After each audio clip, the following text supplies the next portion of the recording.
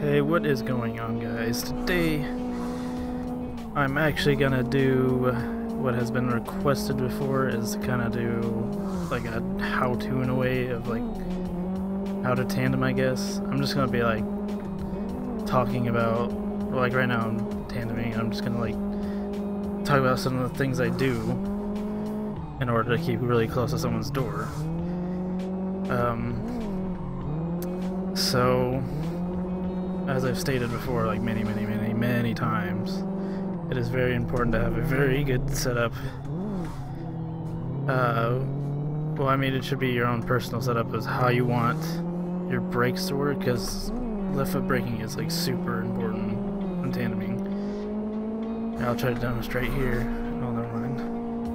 So like right here in this instance, I'm going to take the inside line, and then as soon as he goes to transition, that wasn't really good, but I transition a little bit earlier than him, just so I can be like right on his door as soon as he's transitioned. I'm not really doing a good example here, but here I'll come up on him, handbrake a little bit. Oh well, this person's gonna get in the way.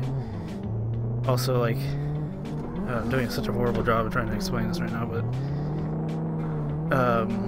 see, I'm like in the inside here. I use the handbrake to get myself, like, you want to aim for like the exact middle of his side of his car, like right at his door. If you like hit anywhere else, you're most likely just gonna hit him and then spin out. So like right here, that's kind of a bit laggy, but as soon as I pull the handbrake, aim towards the middle of the door, and then if you look in the bottom right corner, you can see my brake inputs, and see how I'm like super consistent on his door right now. That's because, oh well, I don't know if I caused that or is that a lack it, but okay, stall the car out.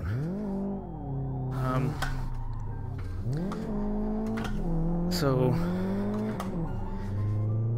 I mean, that might have been a good example, but I'll try again here. See how I'm gonna come up on his door, full power, and then just use the brake pedal, and I somehow managed to hit his wheels there. That's what you don't want to do.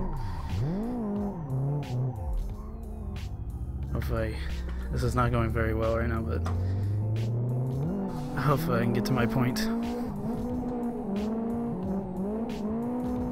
Handbrake a little bit, and then I get on my brakes, left foot brake a little bit, and just lightly do brake movements so you can match his speed, the leader's speed. So right here I'm in front of his car, handbrake. What? I don't know what's going on right now.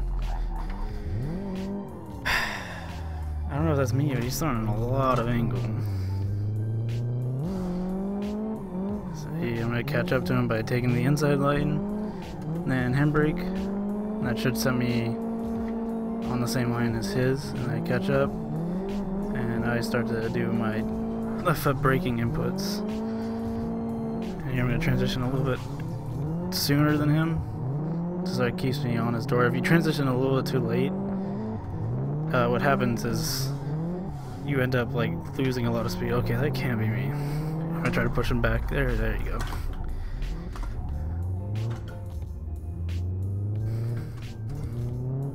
I'll try to show an example of what I mean by if you transition too late, you're gonna fall behind. I don't know if this corner coming up is a good example to do it on, but okay. I'll do it after this corner.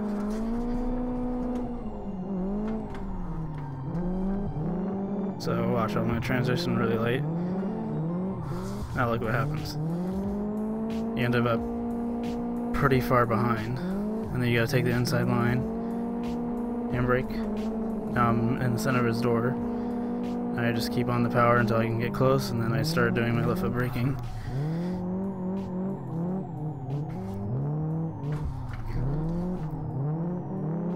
Also, like sometimes during transitions I'll brake and handbrake at the same time, and that just kind of, I was tired of spot, but it keeps me from like doing like a weird like surge and getting in his way. It just keeps my speed down, and I'm able to perfectly transition. Let's see if we can get it going again. Now I might want to lead. Hello, anybody? Hello, please.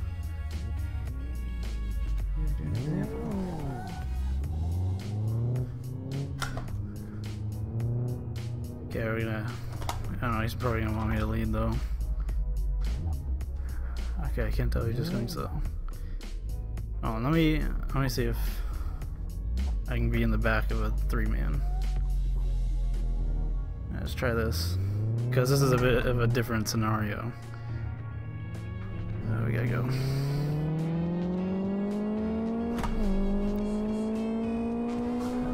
So here I'm gonna cut the inside a bit to catch back up, and then I'm gonna transition a bit here early. Handbrake, and now I'm on his door. I'm gonna downshift a second just so I can get higher RPMs and allow myself to lift a brake.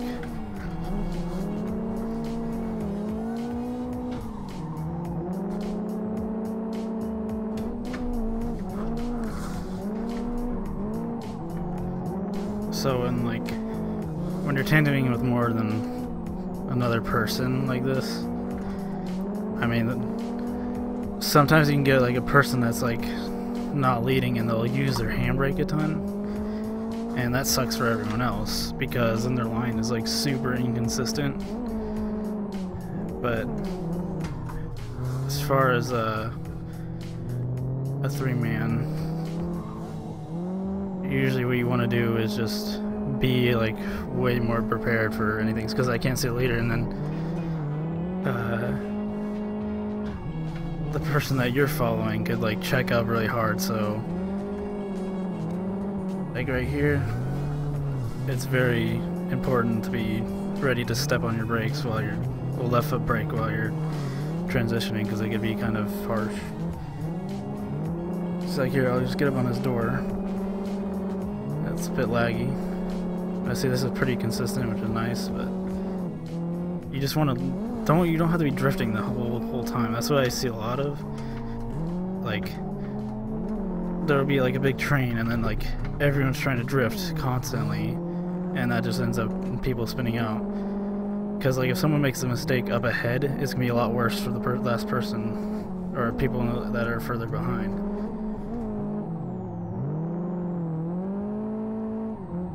Oh shit, okay. So you're just gonna be just like ready on the brakes.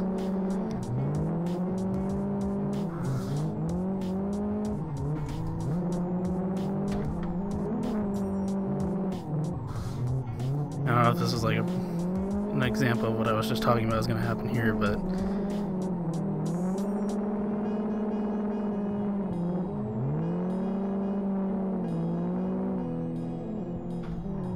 see, like right there, I was paying attention and I was able to step on my brakes to avoid contact right there, even though I wasn't drifting. But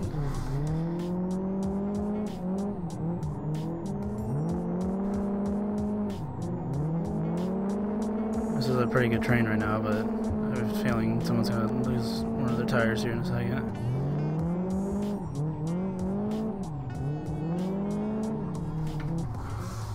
See, that was kind of a bad transition right there, and I didn't expect him to transition so early, so that made me, I wasn't prepared for that one. And you kind of sit there, I lost my speed. Yeah, I think Mario just lost his tire. I just do a little catch up by taking the inside line and that angle, then put myself right in the middle, get up on him, start left foot braking. He's probably about to lose one of his tires now.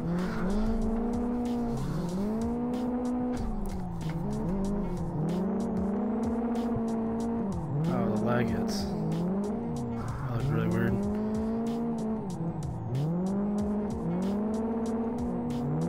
Now I'm up on his door. Now I can control it with the left foot braking. Nice and smooth. A little tap there. Also, when you're like transitioning, just take your foot off the gas. Like, be hard on the gas to get yourself start turning the other way. But like as soon as you start going in the other direction, just take your foot off the gas to slow down the transition, and it should allow you to keep being right on the leader's door. Okay, that looks like everyone has now lost their tires, so hopefully this video was somewhat of a help. It's really hard to explain because it's like more of an experience thing, and it does take a lot of practice. Like, don't expect this to be able to just get on someone's door as soon as you start playing, but also it's also important to have a person that doesn't mind when you smack into them, because some people, like, I wouldn't recommend going into the lobby and then just drifting with a random person. Obviously you need to find a consistent driver, but some people get really angry if you're like slamming into them all the time. But me myself is like, that's kind of dumb because people are still trying to learn. Like, I don't care if you smack into me on accident, as long as it's not like you're doing it on every corner, because otherwise that does get annoying. But you need to, like, people need to be able to learn. So, and it's just a game, so it doesn't matter. Anyways, I hope this video somewhat helps you out. I think I said that horribly, but anyways, peace. I'm out.